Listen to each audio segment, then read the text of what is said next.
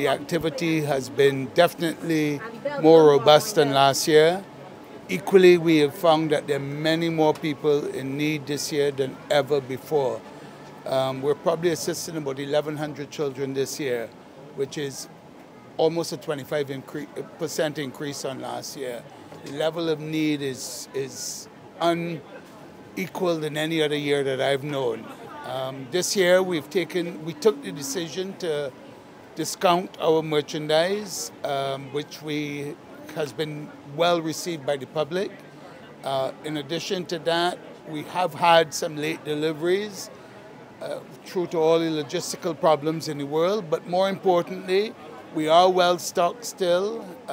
We continue to satisfy the needs of all of our customers, and hopefully going forward we will be able to do so up until school starts in 10 days' time.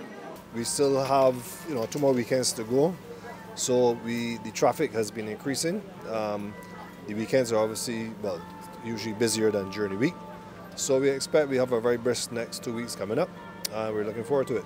We are running out of some sizes, socks, some uniforms. So the earlier you can get in here, the better.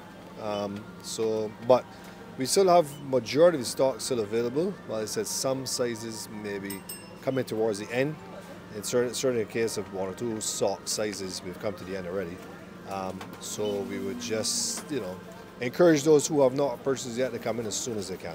So far, it's been good. It's been good.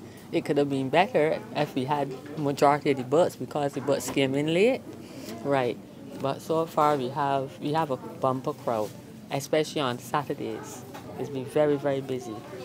The shipment came in late because of logistical issues? Yes, because probably the hurricane that had passed, and plus sometimes when the rep goes to the school for the book list, we have to wait on the teachers, and that push us back sometimes. We are definitely expecting that last minute rush between Friday and Saturday.